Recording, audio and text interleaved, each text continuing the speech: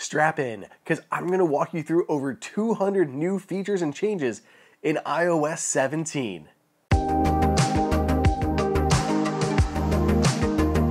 Welcome everybody to Apple Insider. This is going to be a long video, so use the chapter markers down below to find the sections that you care about.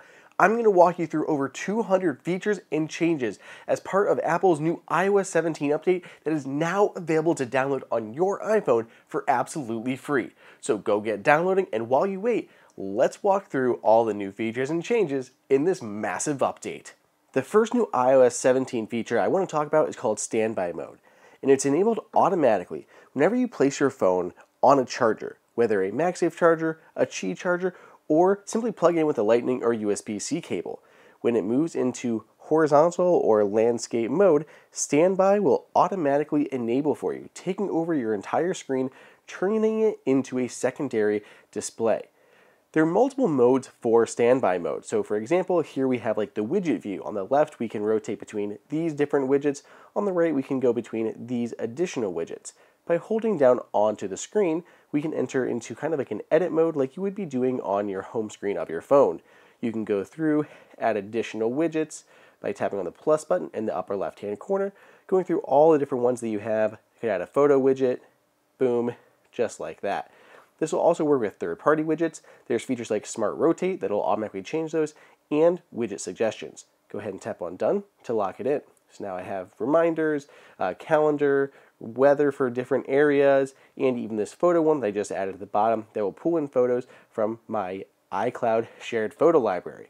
Left-hand side again, you can edit those widgets. By swiping left and right, I can move over to my photos. So here's the photo view. We can swipe up and down to go through different recommended photo albums, and going to the right one more time, this is the clock view. There are different clocks that you can cycle between, world ones, colored ones, and these you can also go in and edit just like with the photos and with the widget views. By going in, you can change things like the accent colors, so if you'd have it more orange or green, whatever you prefer your colors to be, you can change those on these various clocks. Couple additional things to mention. This widget mode here, this will work with third-party widgets, so when I tapped and held and I tapped on plus, you can see we have things like AirMail, we have Chrome, Coffee Book. All these can also be supported here inside of Standby Mode. Live activities look great in Standby Mode. They can even take over the full screen so you can see what's going on. Another cool feature with Standby Mode here is it'll automatically dim the display when it doesn't detect anybody, and then if you move again, it'll go ahead and wake the display back up. If you don't have an always on display, you can simply tap on your phone, see you can move motion, see if it'll detect me again. Just like that, should wake up the display, or you can tap on the phone, tap on the table, anything like that to re-wake your phone up. If I invoke Apple's Assistant, how many cups are in a gallon? It will take over the full display, giving you a nice little smart display that you can see, which is great for if you're using this maybe in the kitchen or anything like that. When you have music or anything playing in the background, it can take over the full screen, but you can swipe up and it'll live as a little live activity there at the top of the screen, and you can pull it up again just to bring it back full screen. Of course, you have full media controls, including volume, AirPlay, and play or pause controls. Notifications look great on Standby Mode. They'll take over the full display, and the display will automatically dim at night, giving you this really nice red night mode for your standby display. As an added benefit, it'll remember MagSafe chargers. So if I move between different chargers in my house, one on my desk, one nightstand, one in the kitchen, whenever it goes back to that MagSafe charger, it'll remember your preferred view, and it'll go back to that as soon as it's placed on there. So it'll remember different locations that you use Standby Mode in. Now we're going to move over to the lock screen. Here you can see we are sporting the new iOS 17 wallpaper that's included, but we have a few other nice ones included too. We're going to go here, we're going to go to the right, add plus, and let's take a look at some of the new ones. So astronomy, before we did have Earth, and we had like the Earth detail and the moon, but now when we go back, so Earth is much more detailed than before. Let's go ahead and take a close look comparing the two different versions. Here you can see the old Earth view versus the new Earth view there on the left. It's much more detailed and realistic looking. Beyond that, they also show your location. So when I first went into this one, it did pull up my location there on the map, so it can adjust based on the time of day and your location. Then we have new views for Venus and Mercury. These also will adjust based on time of day, whether it's like daytime or nighttime on these various planets. There's a new kaleidoscope wallpaper. So we go in here, there's various styles you can choose between. So red, purple, all of those. These have automatic light or dark appearances. So you can choose if you want them to be light, dark, or switch automatically with your system version. You can pull in your own photos that it can base these off of. And of course, it still supports widgets, time, and everything like that. Live photos can now have motion effects, so you can see here's one of my son Harrison early on. It has this little motion icon in that lower left-hand corner, and then basically if I had set this as my wallpaper or lock screen, so we're going to do set this, set it as both, and now every time my phone wakes up, he will move. It's really adorable. So we'll kind of lock my phone, going to wake it back up, and yeah, there he moves again. So you have this live animation for any live photos. Speaking of the suggested photos here, now that depth effect where the person will kind of go behind the clock like we have down here for photo shuffle, these will now work on these photo shuffles where you have a bunch of different photos where it'll put the person kind of above the text. It's a really cool looking trick that they do, and they now work with photo shuffles. We're back to customizing this one. Tap on Customize and Lock Screen. Let's look at widgets. Here you can see that Apple has modified these widgets a little bit for activities. You can see we have all the rings and all of our different goals here versus we have kind of just the one move goal and the move goal there. For the health widgets, not only do we have medication, but now we have a new one for state of mind. We'll talk more about state of mind when we get into the health app. Finally, for the home widget, if we go all the way to the right, we have a new option for grid forecast. Again, we're going to talk more about grid forecast when we get into the home app a little bit later. Moving on to the home screen. Widgets are now interactive, which is super cool. So you can see we can actually hit play and pause right here on these little widgets, but there will be a bunch of first-party Apple widgets that are updated. I'll talk about those. And third-party widgets can also be interactive. So you just can be able to tap on widgets themselves instead of having to open up the app and then go back to your home screen. It's really cool. You can even control smart home accessories, control music playback, all of that kind of stuff. Apple's photo widget can show you featured photos, which it could do before, but now we have new options for albums in small, medium, and large options. The Books widget is also now interactive, allowing you to control playback of any audiobooks from the Books app. You saw it here on the home screen already, but the podcast widget has been updated. It is also now interactive. You can see we can play and pause our podcast episodes. The Apple News widget has been updated. Now this too, interactive, control playback of any audio that you are listening to inside of the News app, such as the top audio stories of the day. The Contacts widget has been slightly redesigned. It can now show their location, messages, and even shared photos from that person. The Up Next widget for calendar in this medium size now will show your upcoming appointments here. So before it would just show them on the left and then a grid view of the month on the right. Now it'll show just all of your appointments in kind of a list. There's also a new small mini date view for calendar. The clock has a ton of new widget styles. See clock 1, 2, 3, city, multiple cities, all these different ones that you can choose from. So a bunch of new clock styles of widgets. Files has a new small view for recents. It used to just have medium and large. Just like on the lock screen, the fitness activity or the activity widget has been updated. So you can see we can see all three rings on both the medium and small versions of the activity widget. The music widgets, there's a ton new here. So we have recently played, which was similarly named before, but now we have all these new ones for recommendations that are here and top chart widgets. So I think 6 new widgets in total for music, and they are all interactive. You can see what is playing there at the top and control that playback directly from the widget itself. Stocks now comes in a medium and large for the symbol. So before we just had small here, I believe. Now we have medium and large when you're looking at a specific symbol ticker. Once you've added a new widget, say we added just a clock widget here, you can actually shake your phone and undo adding it and it'll revert to the previous layout, which makes editing your screen a lot easier in case you make a mistake. Lastly, for these widgets, iPhone widgets can now show on the Mac. So for example, I like the Dexcom G7 widget here on my phone, and it can show here in a little smart widget. That actually can now be shown on my Mac desktop with macOS Sonoma. It is super cool, and it's a great way to keep any iOS specific widgets visible on your Mac while you're working at a desktop or laptop. Spotlight Search is even more powerful. Apple has reworked it, so now when you're searching for something, things like even app shortcuts can appear right here inside of Spotlight Search. Settings can also appear here. So if I started typing in screen time, you can see we'll have a shortcut directly here into the Settings app. I can also start searching for things like videos. I can find in the Photos app videos that I shot in Columbus. I can scroll through them and jump deep directly into the Photos app. Finally, if you type in something like a phone number, an email, an address, you'll have quick actions. So I type in a phone number here, and I can FaceTime them, message them, or just straight up call them. The AirPlay menu is now more intelligent. It'll automatically change the order of this based on what it thinks that you're going to use at any specific time. So maybe at a certain location, you always jump to your Sonos Move, while whenever you're home, you always jump to the studio one. It'll automatically update this list with those near the top. These AirPlay suggestions can even show as a notification that'll pop down on your screen to allow you to quickly connect. Plus, AirPlay will now be supported in hotels, so when you go to a hotel, you can AirPlay directly to supported hotel TVs. AirDrop has a number of new updates this time. First off, there's Name Drop, which will allow you to transfer your contact information and your contact poster to others just by bringing your phones together. It even works with Apple Watch.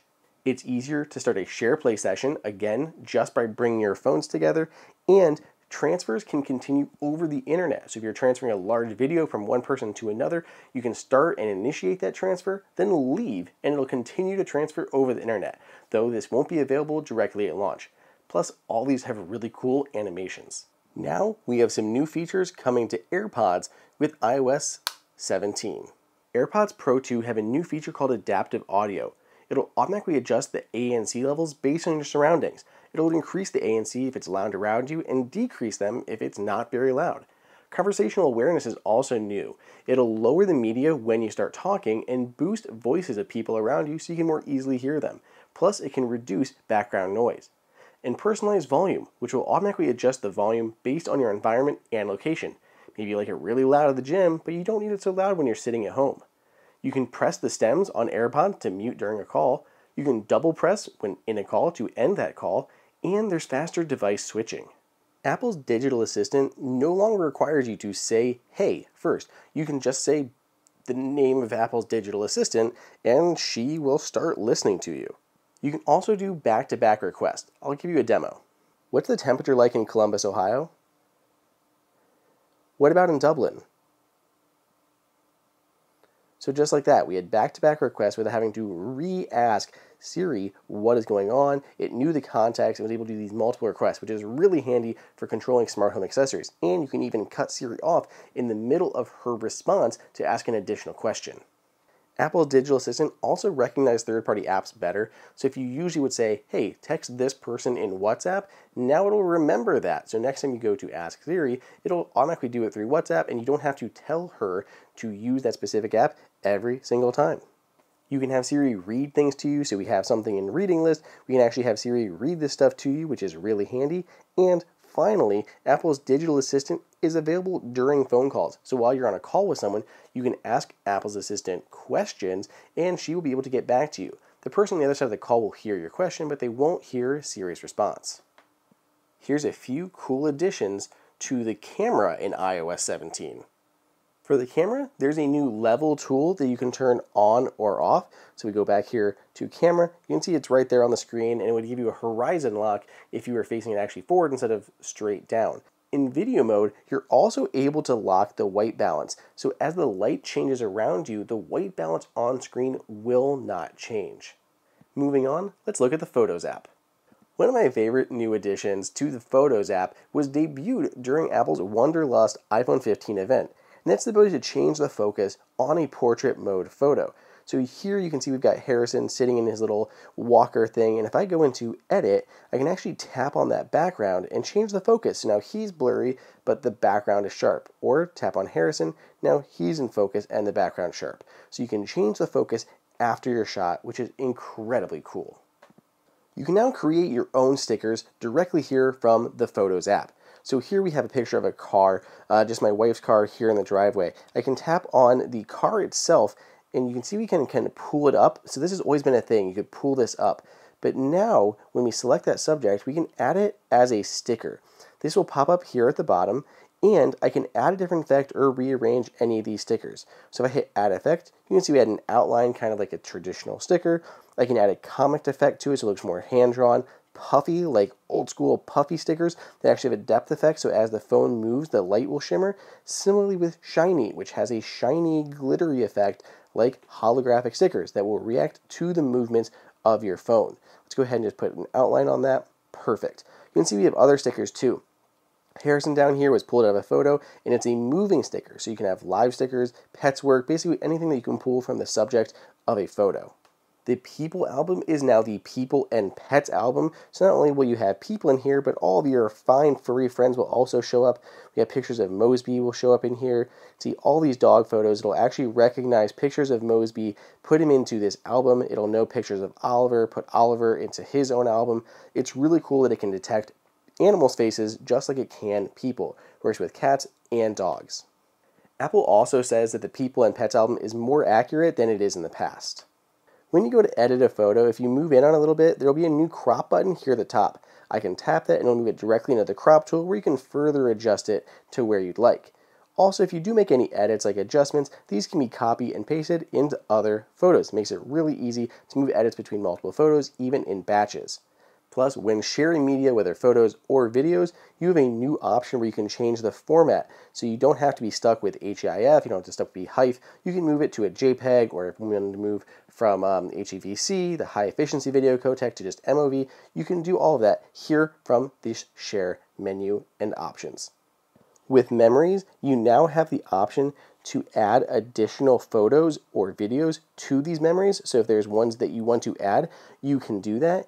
Plus, you can rearrange the order of memories as they present on your phone. Apple has also made improvements to visual lookup. It can do things like actually recognize laundry symbols. It can also pull different people from a photo. It works on videos now, and it'll work on recipes, maps, and other information that it didn't support before. Let's take a look at Apple CarPlay. CarPlay and iOS 17 had a few notable updates, but it's not the big major redesign that we've been waiting for. To start, there are new iOS 17 wallpapers. They're easy to find from the Settings app inside of your CarPlay interface. Apple's digital assistant has an updated design inside of CarPlay, and there's a better design when sending and playing back messages, which include larger tap targets. Finally, there is SharePlay for Apple Music inside of CarPlay that allows passengers in the car to scan a QR code and automatically add their music and control playback of your group playlist. The Maps app, it has now better EV routes. It can show charger availability on your route and can search for chargers based on the plug type or network. And there's even support for offline maps, which is huge. Select an area, save it to your phone. You can manage that. You can see if they are downloaded or not. And you can remove that data when you're done with it and know how much data it is taking up on your phone. So just remove it once you've completed that route or you're done with your trip. Let's take a look at the Messages app. In Messages, Apple has reworked the search. Now you can add multiple terms. So I want to first add messages with fully, then maybe I want to add an additional search criteria or another filter for ones with photos. Can filter those down, and I can start to see the messages from that person that include photos. By the way, Messages can also now filter and sort everything by SIM cards if you have multiple SIM cards in use. When you jump into a message and you missed a bunch of messages, which happens in group conversations a lot, there'll be a new arrow on the screen that allows you to jump up. This is called catch up, and it'll allow you to just get back to where you left off in that conversation and read on from there.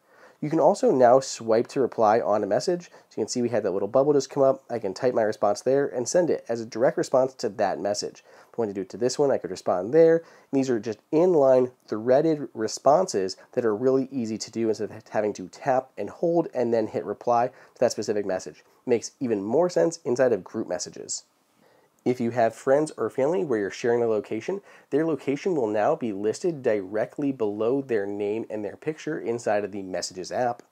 If you are ever sent a lewd photo here in Messages app, they will now automatically be blurred and you can choose to view them, or you can just prefer not to see them if you don't want to. Apple has redesigned the Messages app just a little bit. You can see the app drawer is gone here at the bottom. And it hasn't really gone, it's actually just moved inside of that plus icon. That's where the camera button and the photos icon have also gone. I can tap on plus and I have all of these apps I can choose directly here from Messages. So camera, photos, stickers, cache, audio, location. But I can either swipe up or tap more to get to all of my other message applications. These can be rearranged so I can move them up and down, but by default they're just in alphabetical order. One of the first new message apps to check out is stickers. So this has been updated. You can see we now have all of our various sticker packs included just in this one message instead of split out into separate applications.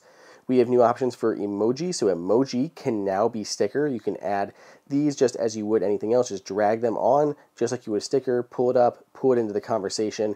These are now stickers. We also have the ones that we've created. So you can see our Jeep that we added, Harrison moving, cat, all of these are the ones that you created, or you can create new ones from here. We have new Memoji stickers, including Smirk, Angel, Halo, and Peekaboo as new ones. You can see them right here on row 3. It's now easy to send your location directly from messages. You don't have to go into like the settings or information view. You can just tap on location here from that plus button. You can either drop a pin and send your dropped pin. So if you're standing on a specific street corner or somewhere inside of a park, you can send that, or you can share it for periods of time just like you normally would. When recording audio messages, you can actually pause it, do what you're doing, and then add to it. So I can continue adding, stop it again, continue a conversation, add plus. All this can be sent as just one single audio message. Check-in is a new feature with iOS 17. So this will allow you to check in with another person, whether you have maybe somebody sketch coming over to your house or you were on your way somewhere to class and you want to make sure that you get there safely. So you can use a timer. So maybe if you had a plumber coming over, you want to make sure everything was on the up and up, you're doing an eBay sale or something, and you're just kind of waiting for a specific period of time to end to make sure that you're okay. You can do it based on a timer, or you can do it when you arrive. So you can choose a location that you will be navigating to, and then once you get there, it'll go ahead and end. But if you don't get there or you pause along the way, you can automatically send an alert to your emergency contact that you have set up here and send the check-in request. You can control what kind of notifications are sent. So when you check in, when you arrive at the destination, if you are delayed or do not respond when prompted, or your phone just suspiciously goes offline. You can control what kind of data is also shared. So you can put in limited information, which will include things like your Wi-Fi signal, cellular strength, battery level on your phone, and battery level on your Apple Watch. It'll also include your location, or you can do full, which will show you your routes along the way, where your phone was unlocked, where your watch was taken off, and when they were last unlocked or when it was removed. Apple Cash can now have reoccurring payments, so if you're sending somebody an allowance or a regular set of money through Apple Cash, that can now be done. Text message forwarding and SMS filters will sync more easily across devices. MMS messages, they will have new effects like tap back effects, replies, all those can show for MMS groups now. And we have a new option, and whenever you get any two-step verification and if you get any two-step verification codes sent to your messages, once you autofill them, they can automatically be deleted and cleaned up from the Messages app. Looking at the phone app now. The phone app has a new voicemail option. It'll actually replace the one from your carrier. It'll include a new ability to transcribe the voicemail in real time and see what they're saying. You can then answer that call while they're leaving a voicemail or just let them go to voicemail. You can also hit them quickly to voicemail, and if you have silence unknown callers turned on, they'll automatically go to voicemail so that you can screen them before you answer. We have new contact posters. These are these kind of full screen things that you can create that will have your information, your picture, graphics, colors, whatever it is that you want to do. You can create these for other people, but they'll also automatically be shared with your contacts that opt to share them with you. You can have different voicemails for different SIM cards, and it's easier to reach the buttons while you're in a call because they've been moved more towards the bottom. FaceTime also has a new voicemail option. So if you don't answer a FaceTime call, somebody can just leave you a message. You can watch it and call them back, FaceTime them back later. It's really cool. FaceTime can also automatically send unknown callers directly to voicemail, and you can share your name and photo automatically when on a FaceTime call. There's a new share option inside of FaceTime that makes it really easy to see what you can do. It's like jumping into freeform, watching a movie together, anything like that. And you can trigger cool on-screen effects with things like thumbs up, which are really awkward when you're like on camera. It's a whole thing. But yeah, there's new on-screen effects that you can trigger via gestures or just taps on the screen. With the final version of iOS 17, Apple did add over 20 new audio tones. Let's go ahead and check out a couple.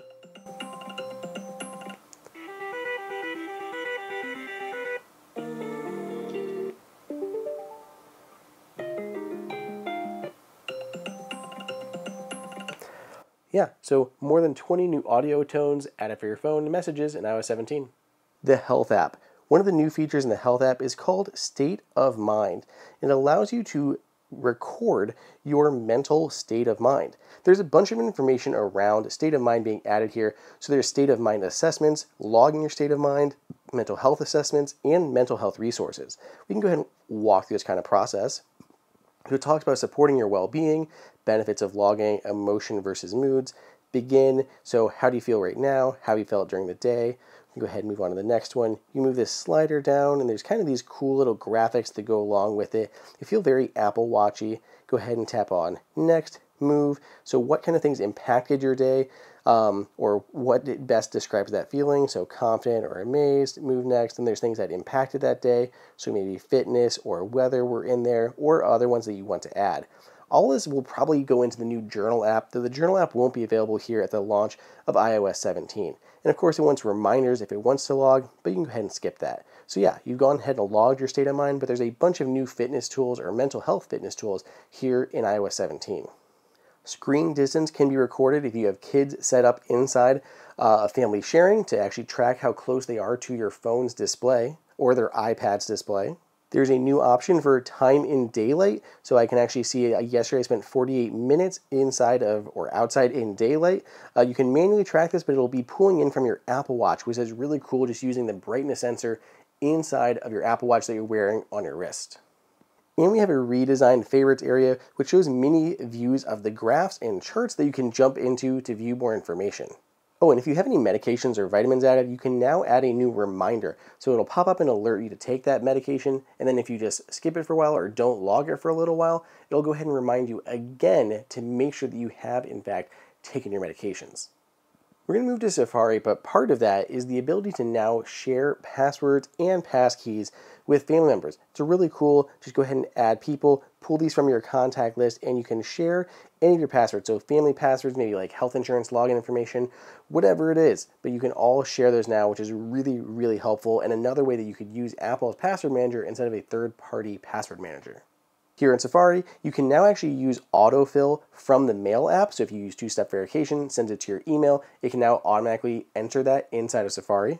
So here I am in Safari, and if I do go over to the private tab, this is now password protected. So you have to either enter your password, Face ID, or Touch ID to gain access to your private browsing. Private browsing also has its own stuff set up now, and it'll automatically remove things like your link tracking. That'll all be removed when you're in private browsing mode.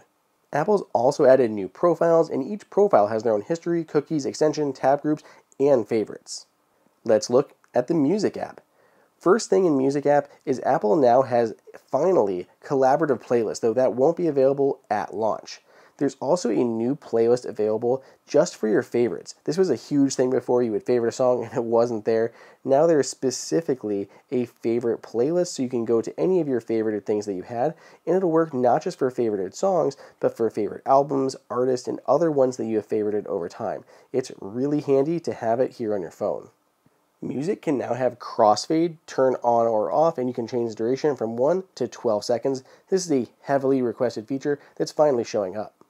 Also here in the Music app, we now have the option to view song credits. So by tapping on that, we can view credits. Finally, some albums will have animated artwork to go with them for the album art. This one doesn't. I've been trying to find them, but yeah, some of these are supposed to be animated and take over more of the full screen. Here we are inside of the Home app.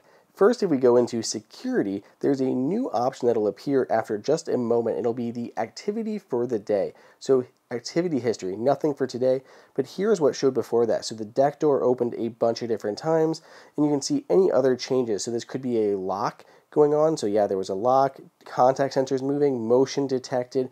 Any of that can all be logged here inside of activity history.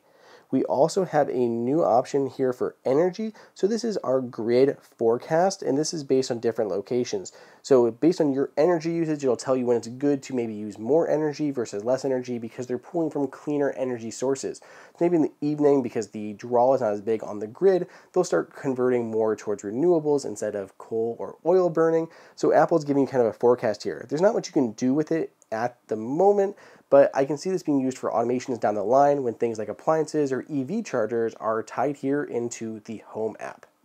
Finally, as I kind of had mentioned before, the home widgets are now interactive, so I could control things like any of my accessories, lights, all directly from the widget without ever having to open up the app. This is a huge one, but you can now share accessories. So maybe you have keys or the living room remote, whatever it is, you can actually share this AirTag with another person.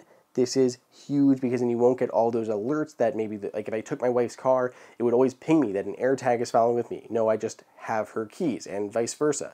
This makes it so much better. The Reminders app, now it actually supports grocery lists. These will automatically get broken down into grocery categories. And you can even change where things go. Like maybe if you want to put things into a different category based on where they are in the store for you, you can do that. And the Reminders app will remember that. There are new sections, there's a new column view, and even more new features. Let's get a closer look. There are now Siri suggestions for reminders. These will be based on ones that you make a whole lot. So maybe watch Ricky, I watch my brother's dog a lot, so it'll remind me about that. Or maybe I do something with shipping information, I have to do that frequently. So I can create a reminder to do those based on tasks I've completed and do repetitively. All generated based on on-device machine learning. When creating a new reminder, you have a new option to get alerted not just at the time of the reminder is due, but before that. So you actually control that time more granularly so you can have it before it's due and not just when it is due. Of course, you can also check off reminders from the new Reminders interactive widget. Inside of the Notes app, there will be now full-width inline documents and PDF. They look a lot nicer here instead of just the small little picture that they used to be before. PDFs, by the way, also have new form detection, and it'll work in things like files, mail, even online. When you're creating a note, if you long hold for just a second, I guess right here, or tap for a second, and go to add link, you could put a URL, but now you can type in another note. So I could type in like important note right here, but this one's plural, so it's slightly different. So like that, I've added a link to a different note, and I can tap on that one, and boom. Look at that, iPad, good computer, wife is amazing. That is a very important set of notes. Block quotes can be added into the Notes app, and you can even move a note into Pages directly here from the share sheet. Just right there, open in Pages. The Clock app finally has multiple timers. It'll show recent timers down here at the bottom that you've made. Any of these timers you can just start again, and timers can even have labels. So maybe this is potatoes, the next one is turkey, the next one is pulled pork. Whatever your timers are, that way you'll actually know what they're for when you are setting multiple timers. And these can be saved as presets, so you can jump back to them at any given time. And these will all show as live activities, which is really handy right there on your lock screen. Inside of the Stocks app, it will now show relevant news articles from Apple News. So here we're looking at AAPL, and here are some news about Apple pulling in automatically. So you'll kind of see relevant events from the stock ticker that you're looking at. Inside of News, Apple now has puzzles. This is so cool, and I love it. To find them, you just got to scroll down a little bit in the News app. It kind of changes its position, but yeah, here we go. So latest puzzles. There's a big puzzle and a small puzzle, and if you go to more puzzles, you can actually see them for previous days. So you can change them. I'm really hoping they add more besides just crossword and crossword mini, because this is pretty sweet. I really like doing these with New York Times, and it's cool that Apple has now built them into its own native News app. When you're looking at the weather application, there is now a new option for wind, so you can add wind overlays here inside of the Apple Weather one. Plus we have historical data, so if I'm looking at like the time for today, so there's like Monday, we can also go back and view Sunday. So there's no information for chance of precipitation because it already happened, but I can see how the weather changed throughout the day and moving on to today. It'll pull in more historical data too, and there's even better animations, just lots of cool little trends and improvements here to the Weather app. Podcast app, of course, has that new widget that we saw. There's a better up next queue, so we have whatever playing, and you can actually see kind of what's showing up in the queue after that. So, of course, we're going to listen to some HomeKit Insider next. I think that's a great option to listen to. There's new search filters that you can use here that are just like messages, so apply multiple criteria and see them all at once, and just in general, better playback controls. Inside of Wallet. Now apps can actually verify you based on your ID. So if you live in a state that supports IDs in the Wallet application, they can now verify things like your age. They can get really secure, limited information from your ID. So maybe if you're trying to buy some booze for delivery through DoorDash, they could verify your age before they let you do it. It's a pretty cool way to actually do things super securely, and then you don't actually have to hand somebody your ID at a later point. there's better tracking for orders, and you can actually automatically add orders here manually based on things like an email through supported retailers. It's kind of cool. Plus, just in general, better order tracking, though I still wish more places actually supported this. For Apple TV users, there's a couple new options. First, we have the ability to actually find our Apple TV remote. So if I go here to the Apple TV widget and I go to something like bedroom, studio, whatever, there's that new find button. So here in the studio, I can tap on find and it'll bring up like find my controls for the Apple remote. It's really cool they were able to do this without any additional like hardware. There's no like actual like find my chip or anything, just using your standard Bluetooth signal to help find your remote. So I'll leave my phone there, but I'm going to move the remote around, and yeah, we're getting closer, closer. Yeah, it's here. There we go. We found it. So if it's in the couch, anything like that, you can use the Find My app, or you can use the remote control feature inside of your phone to find your physical Siri remote. Plus, we have FaceTime support on Apple TV, Plus, we now have FaceTime support on Apple TV. You can use your iPhone as the camera and take a FaceTime call from your television. It'll automatically find you based on that ultra-wide angle lens, zoom in and keep you in frame using center stage, or pan out if you have multiple people that you're trying to get in camera at the same time. Support things like gestures for showing animations on screen, and a bunch of different effects for lighting. That was quite a few new features, but it's not even all of them. There are so many more that I didn't even get a chance to touch on. So stay tuned to Apple Insider because I'll be sure to keep exploring and find what's coming in Apple's next major update. So what do you guys think? Thank you for hanging out with me today and going through all these new features. I am excited for this update. I think it's one of Apple's best updates that they've delivered, and I'm excited to hear what you guys think. Let me know down below in the comments or on Twitter at Andrew_OSU. You can also let me know on Threads at AndrewO'Hara941, and stay tuned. I'm going to cover Apple's other new releases very soon.